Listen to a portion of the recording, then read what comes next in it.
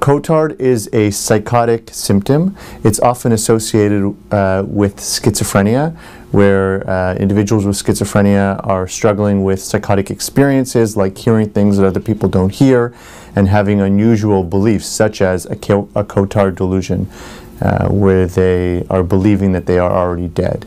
You could also see it with individuals who have very severe forms of depression.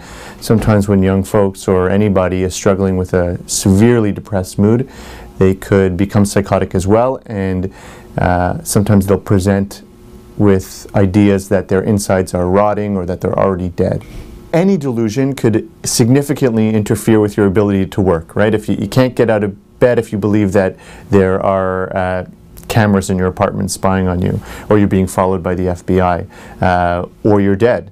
It's very hard to motivate someone to go to school, go to work, have relationships if they feel as though there's no point because they're already dead. So the work is trying to work with someone to understand that there is hope, that there is a future, that there is possibility of achieving hopes and dreams despite having these incredible obstacles and scary experiences.